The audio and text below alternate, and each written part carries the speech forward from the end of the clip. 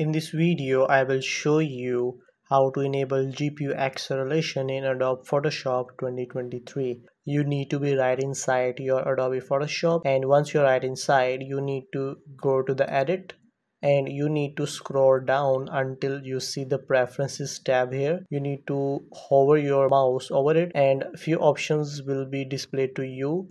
You need to first of all go to the general. It will open a pop-up with the very important settings that we are going to apply to enable the GPU acceleration. So first of all, you need to go to the performance, and once you are right inside the performance, you need to find the memory usage option here and let Photoshop use. This is the amount of RAM that is Photoshop is allowed to use, that is 52%. For example, if I have 16 GB RAM, 52% of the RAM is being used by the Photoshop once I am using or editing the photo in the Photoshop. We might need to increase it up to 90% so that whenever we use the Photoshop, maximum RAM is used and we can get the best quality from the Photoshop. If you're working for your web design, for your normal photos, or if you're working for huge pixel dimensions, then I highly recommend to enable the graphic processor settings. You need to click on this button here, use graphics processor, and once you're done, you need to click on advanced settings and make sure use OpenCL, anti-alias guides and paths, and 30-bit display. All of these options are enabled and click on OK.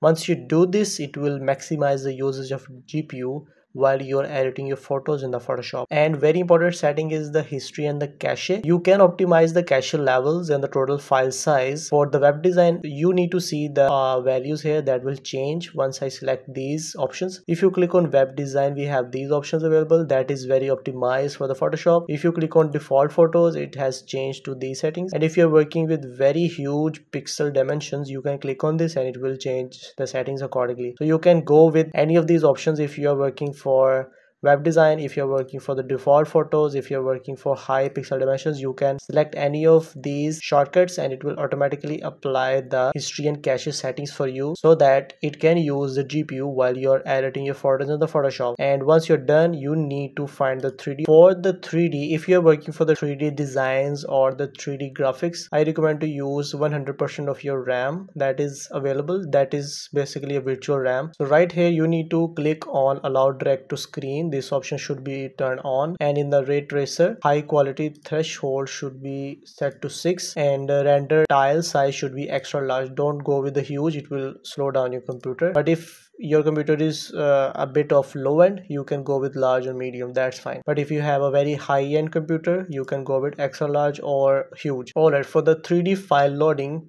active light source should be 8 and the default diffuse texture limit should be 140. That's fine. Do not mess with these settings as they are very sensitive and you don't want to mess the Photoshop to slow down your computer, or you won't be able to edit any photos in the Photoshop. Alright, so last but not the least is the export settings. You can select any options here you want. If you want to export the PNG, GIF or JPG file, but I recommend to use the PNG file. And quick export locations, you can also specify this as every time. And very important setting is the convert to sRGB. You need to make sure this option is selected, and that's it. Now you have completely optimized your Photoshop to use the GPU while you are editing your photos, and it will enable the GPU acceleration in the Photoshop and you might get the excellent performance from the Photoshop. If you have any questions, you can comment down below. I will try my best to respond to you as soon as possible. Thanks again and have a nice day.